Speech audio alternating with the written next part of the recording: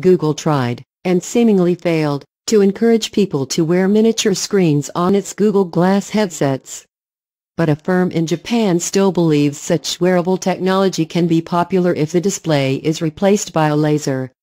By bypassing the front of the wearer's eye, the laser in the QD laser glasses project the light from an image straight onto their retina.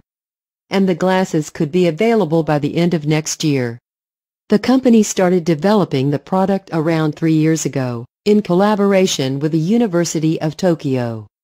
The latest of these was a demonstration in Osaka at the first Medical IT Solutions Expo of Medical Japan. The glasses work by overriding the function of the lens and other associated eye parts by shining little lasers through the iris and projecting an image directly on the retina.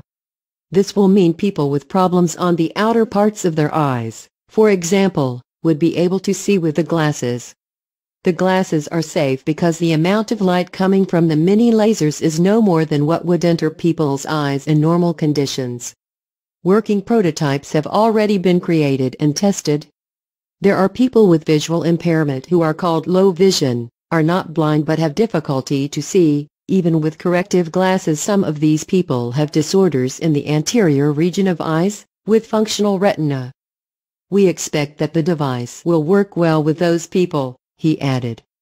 In addition, we are also working with a next-generation device that will be suitable for people with retinopathy, damage with retina. The device could also substitute normal glasses, but the company does not expect it to be used for that. However, in the near future, the device can be used as a smart glass by everyone, for augmented reality, the firm continued. The retinal imaging laser eyewear is going to be marketed as a medical device but will also be sold as an augmented devices, a blend of virtual reality and real life. The glasses are focus-free, which means they will work on anyone independent of their abilities to focus with their eyes. They are much less bulky than other virtual reality devices because the technology is hidden inside, although they are still bulkier than ordinary glasses. The company are hoping to work on reducing their size. Getting them to the market is a long process because of the regulation that needs to be met for medical devices. We have to get an approval as a medical device from corresponding authorities to sell the device, since the primary purpose of the device is low vision support, Miyake said. We are in the course of the process in Japan, US, and EU.